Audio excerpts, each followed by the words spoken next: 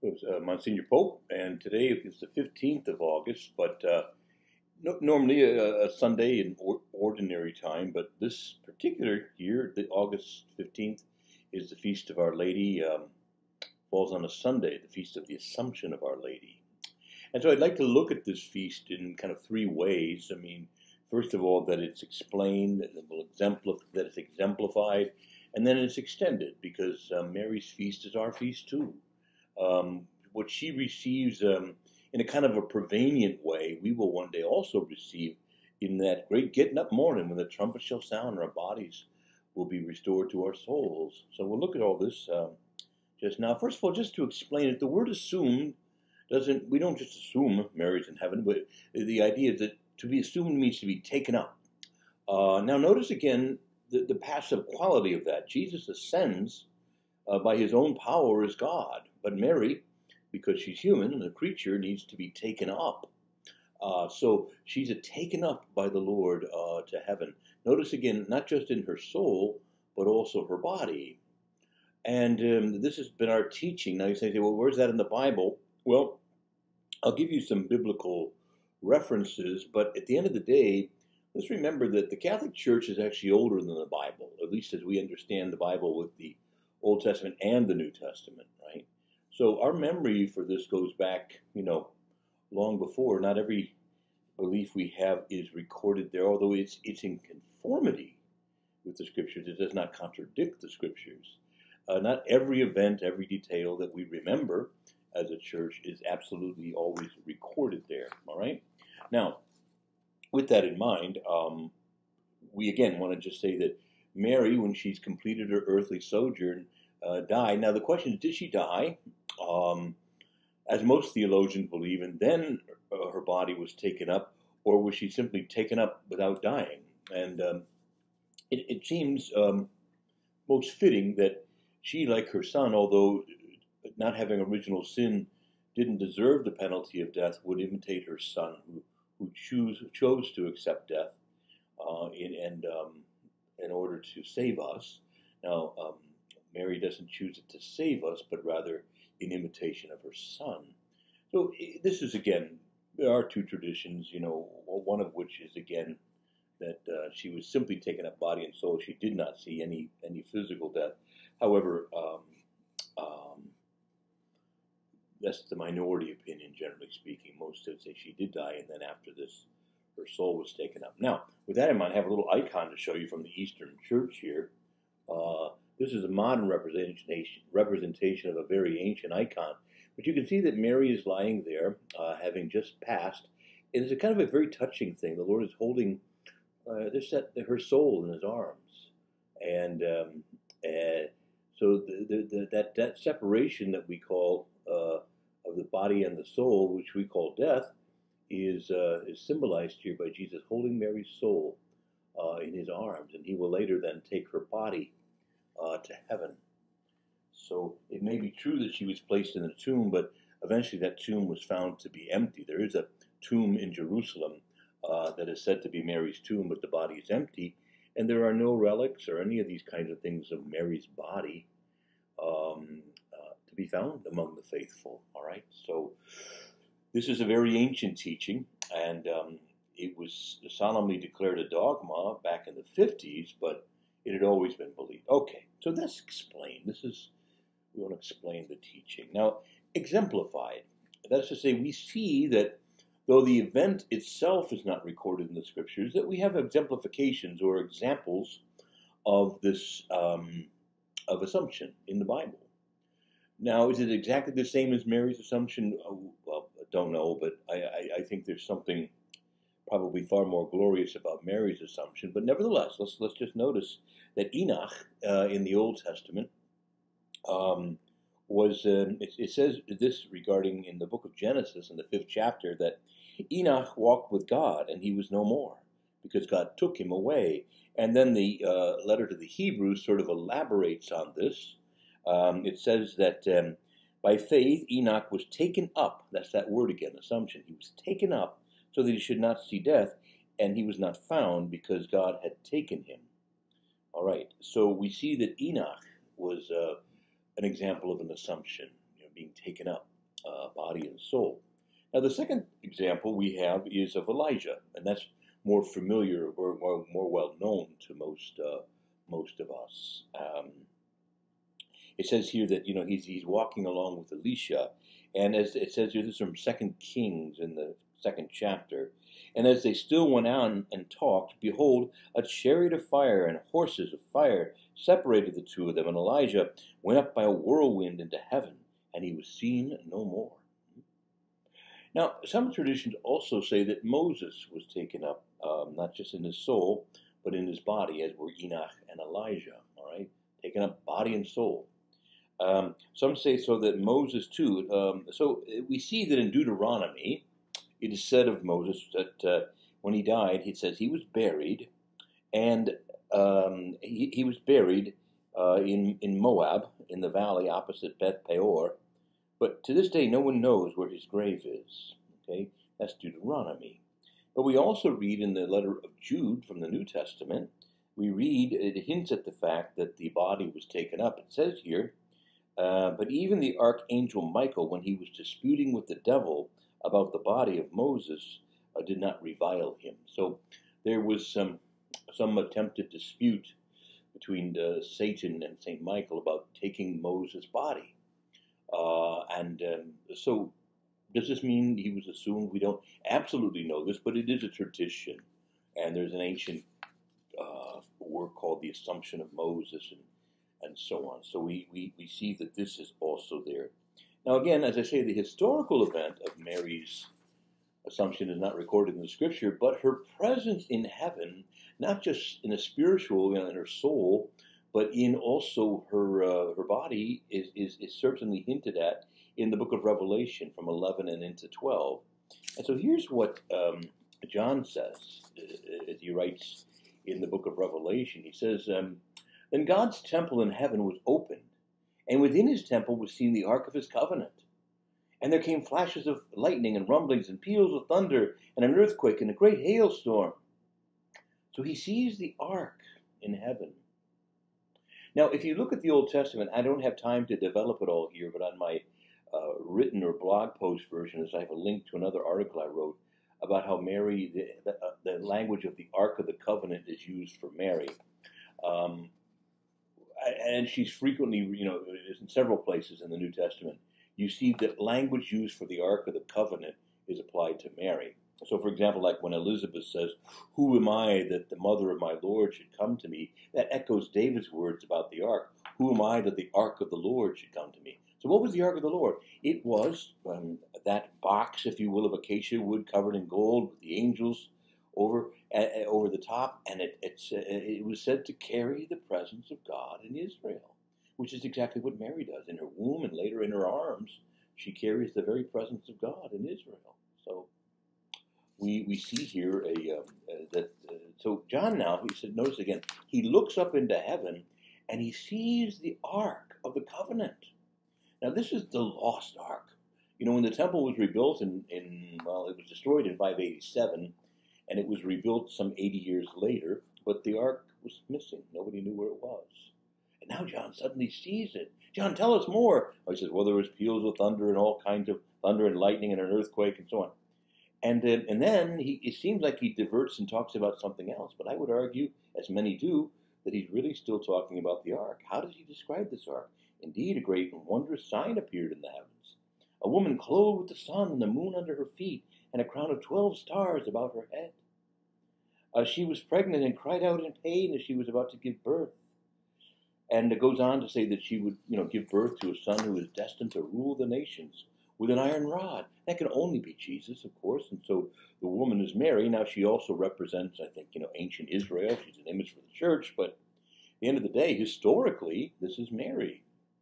So John sees the ark in heaven and yet describes the ark as Mary. Now, it pertains to Mary to be, first and foremost, the ark in a physical sense, in that she carries the presence of God.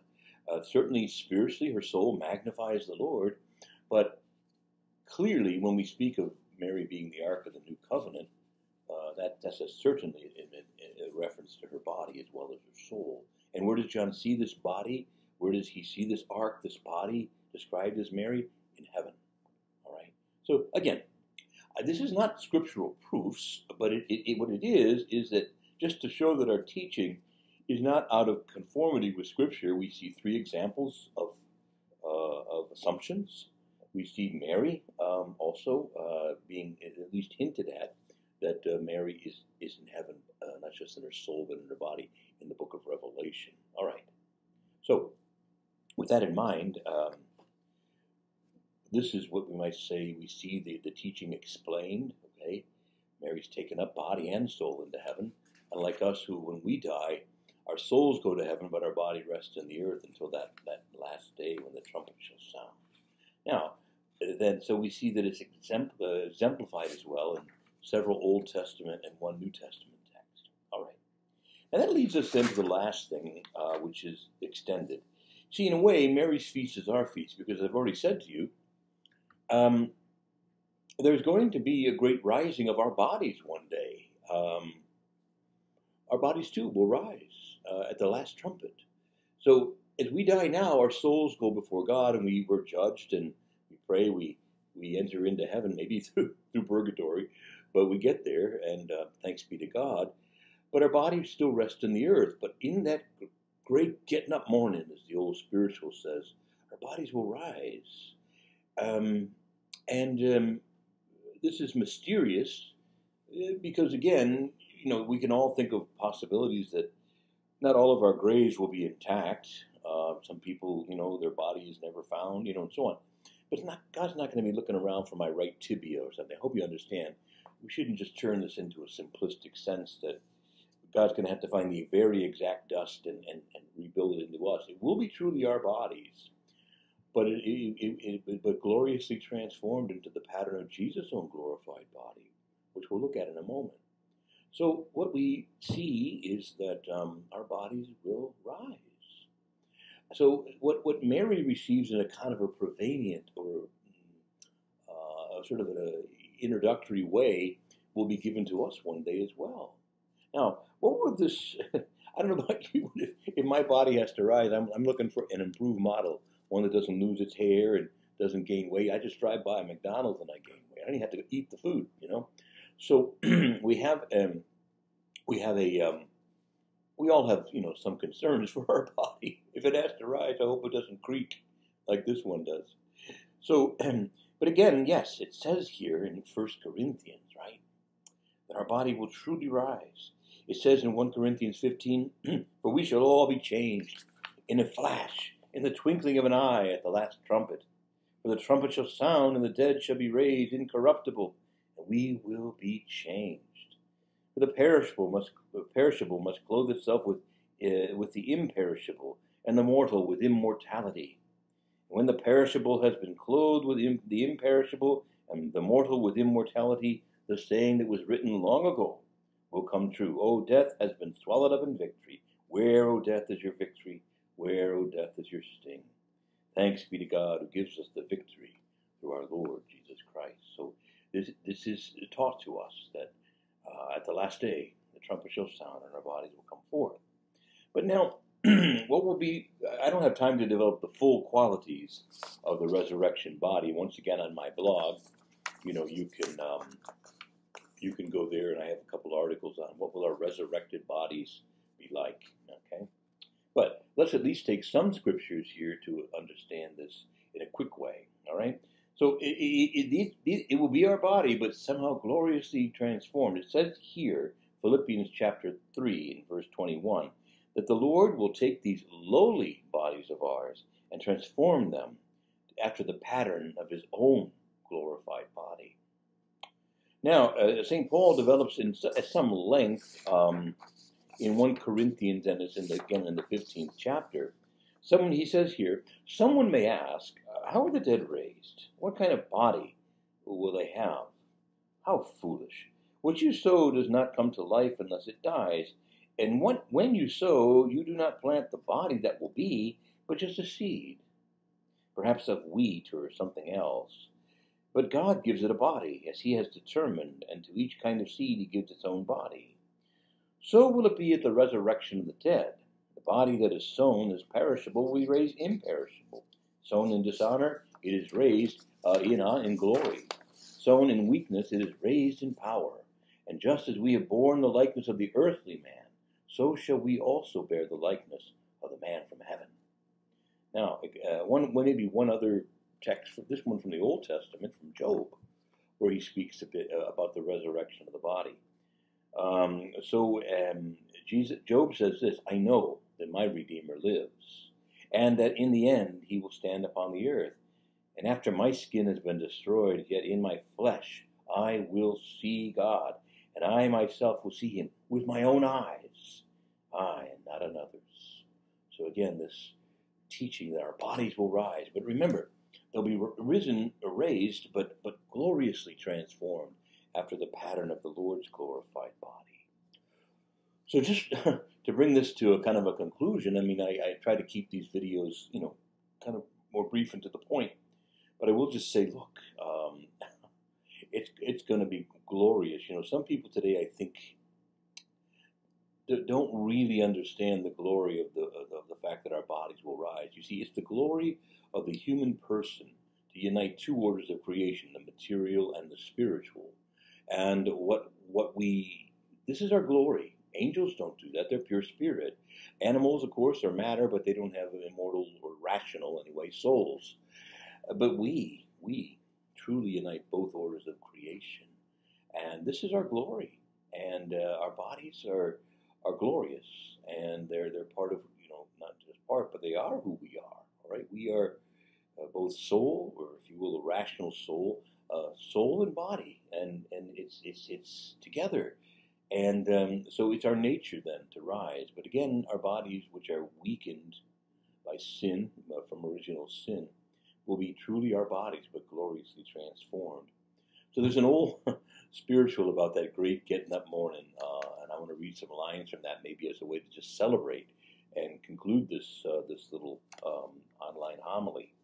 It simply says, and it's so creative, just these old spirituals, but of all the old spirituals, I think this is the most creative of all.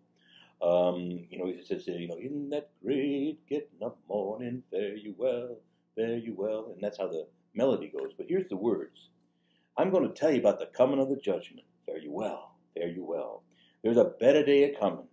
In that great getting up morning, fare you well. Oh, preacher, fold your Bible, for the last soul's converted. Oh, blow your trumpet, Gabriel. Lord, how loud should I blow it? Blow it right calm and easy. Do not alarm my people, but tell them to come to the judgment. For in that great getting up morning, fare you well, fare you well.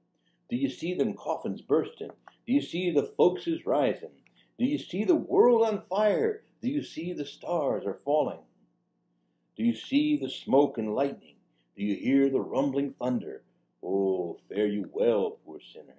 Fare you well in that great getting up morning. Fare you well, fare you well.